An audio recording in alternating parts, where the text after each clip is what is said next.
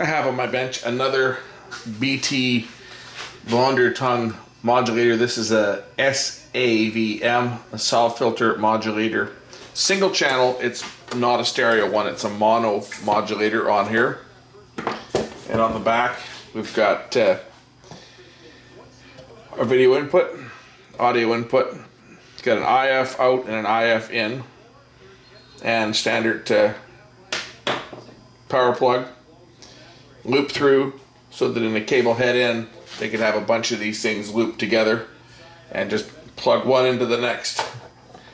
600 watt maximum output. Well, the unit itself is only going to draw, you know, a fraction of an amp. I think it's a 1/8 amp fuse, so this thing doesn't draw much power, very energy efficient, but a cable company could have 20 or 30 of these things all looped together, each one on its own separate channel. This is old, very old. I found it in a dumpster a number of years ago, and I used it for a bit here. I found that it says it's on channel WW, which would be channel 59 if we do the math, because the cable channels started at channel A and they went through W, A starting at channel 14 and W was 36, and then AA started at 37.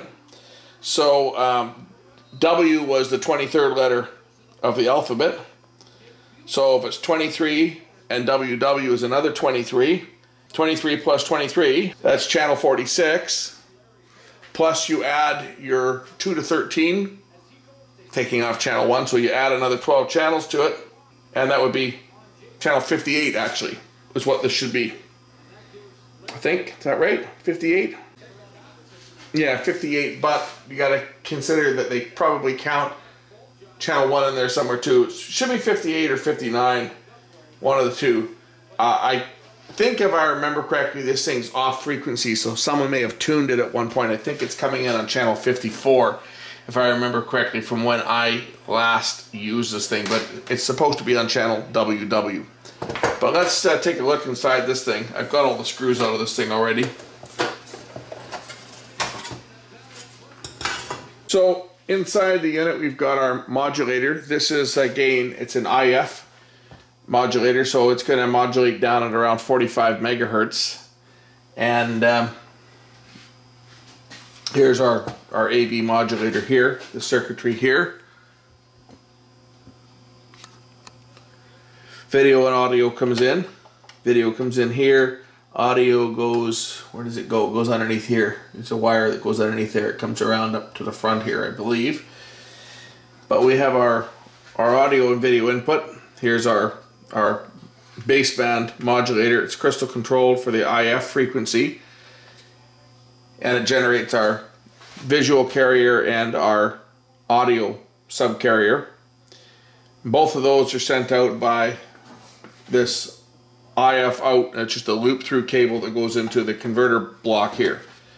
This is the converter block with the saw filter. If we open this up,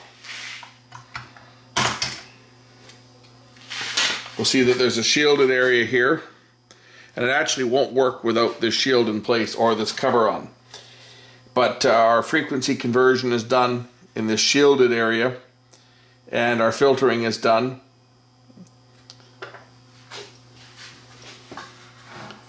Then it passes through a bandpass filter and an amplifier and out the RF output on the back.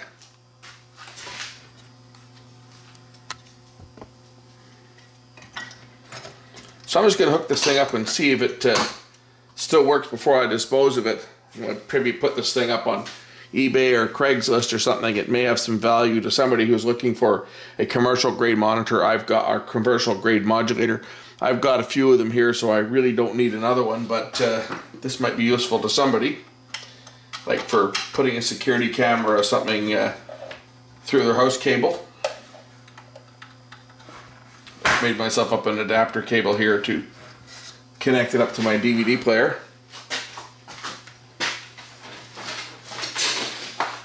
And I'll get my output cable to my monitor.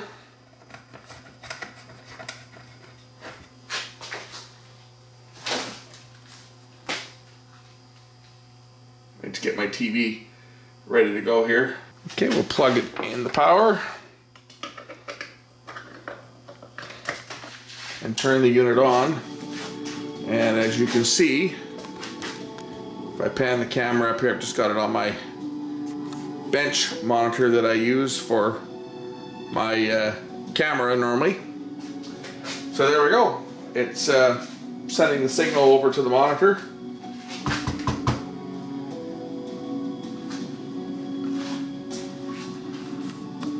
So that's basically it. It's a basic mono blonder tongue modulator. Thought you guys might like to look inside one of these things. This is pretty old. There's some capacitors down here that would be used for tuning the amplifier on it. I don't know what the signal level on this thing is. I don't even think it says what it is, but it's, you know, it's probably a pretty potent signal. I would imagine it's probably going to be you know, it's probably going to be in like the plus 40 or plus 60 dB output. It's going to be a fairly, I would think, a fairly strong output from this thing here. There's a couple of transistors down here, a couple of amplifier transistors down here. And I notice when I put my finger in there, I cause interference. If I put the camera back up here, if I stick my fingers in there, you'll see. This is just from picking up signals out of the air, I guess, and it's causing interference. Probably leakage from my cable system.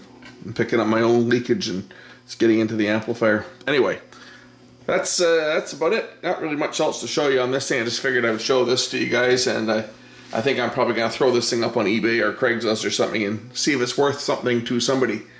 We'll catch you in the next video.